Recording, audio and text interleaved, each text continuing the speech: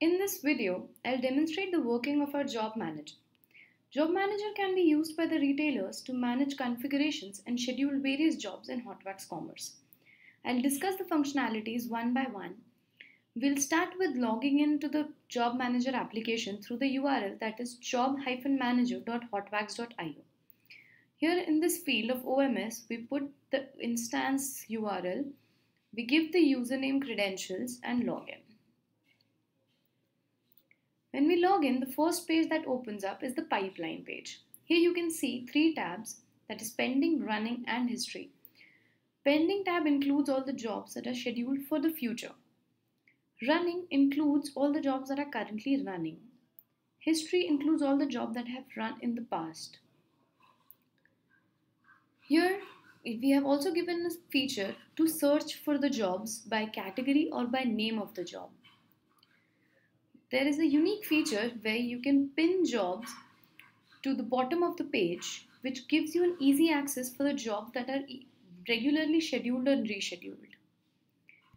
Now we go to the left menu, that is initial load, which is used to bring the products and orders while setting up a HotWax account. Here we have pre-order and back-order related jobs for tags, for updating shipping dates and everything. Here we have jobs related to orders, that is new orders, cancelled orders, import and update. Here we have jobs related to the inventory sync.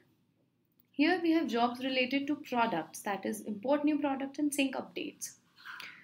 Now I'll show you how a particular job works. For example, we have this import products job, which is currently scheduled for every 15 minutes. Now I wish to change it to every 30 minutes. I can do it from here. I can also change the runtime from here.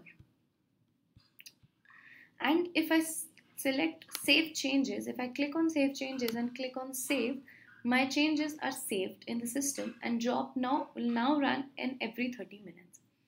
There's also a feature where you can skip this job once. For example, if the job is scheduled for the next after 8 minutes, you can skip this once and then it will run after 30 minutes. You can also disable this job from here. If you do not want to run this job anymore or it's not working as per your requirement, you can disable the job from here. We also have a feature where you can see the history of this particular job. You can also copy the details of the job like job name, configurations, etc. You can pin the job to the pipeline page from here itself. There's also a feature of run now, which means that if you do not want to wait for the job to run after 8 minutes and you want to run it now without changing the runtime or the schedule, you can run the job from here. These features of history, copy details and run now are also present on the pipeline page for every job, right here in more options. This way, we have a page of settings where you can choose the store for which you want to run the job. You can also choose the Shopify config for which you want to run the job. It is especially useful when there are multiple Shopify configs associated with one product store. You can change the time zone, and this is how Job Manager helps the retailers to manage their jobs in an efficient manner.